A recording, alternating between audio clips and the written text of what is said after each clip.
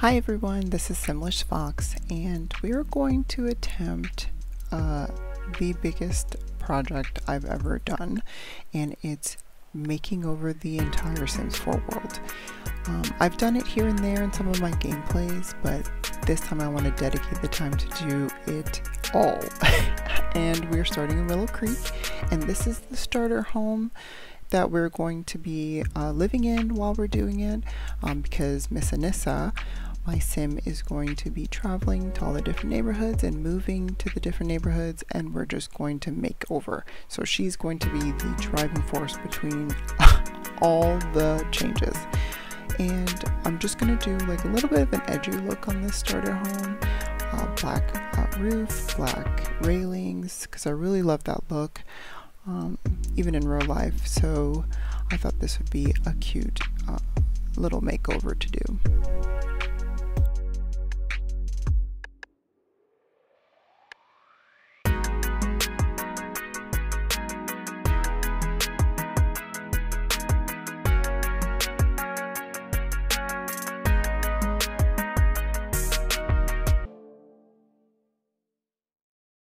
So while we're going through this, I wanted to do kind of like those dark elements on the outside, but still keep it, you know, pretty starter home-ish, just a little bit more edgy. Let's see. Well, since this is my first ever video, I just want to talk about myself a little bit. I've been playing The Sims since it first came out. I begged my mom when I think I was either in like elementary or middle school to buy this pixelated simulation game, and ever since then I just fell in love with it. I went through, you know, when it changed to The Sims 2 and we got all of these great like cast features, and then, you know, Sims 3 when we're able to go through the worlds, and then of course Sims 4. And I do this whole like makeover thing. I'll do it every once in a while in all of my saves, but like this one I wanted to dedicate like the time to do the entire Sims 4 world. It's gonna take a long time, but and obviously not all of the lots need it, because there are some really great lots, especially in the newer packs. But yeah, I just wanted to try. Okay, so here, those two little windows, at first I thought that was a bathroom, but it's not. It's a kitchen. So I ended up changing that later. So yeah, so I'm basically going to keep the layouts the same. I'm just gonna, so basically like you're renovating a house, you're not going to change the layout of the house too much, except for like eliminating a wall, but for the most part it's going to be the same. So just a little facelift, like I said.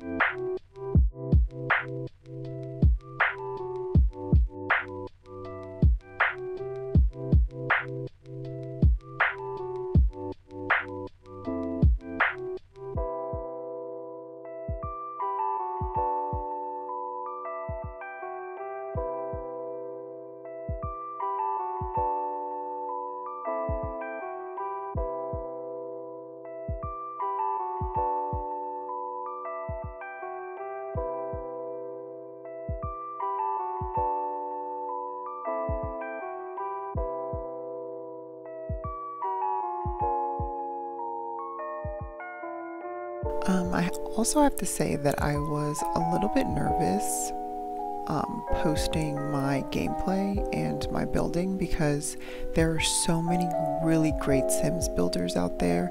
I mean, there's people that literally that's all they do, and their builds are beautiful, but I felt like the majority of people have to be like me, like we're average builders or maybe slightly above average builders, but we build to our gameplay. And so I wanted to kind of, you know, represent that a little bit. So you're not going to find these extravagant builds on my page, but definitely you'll find some really good builds. So hopefully you're enjoying this one.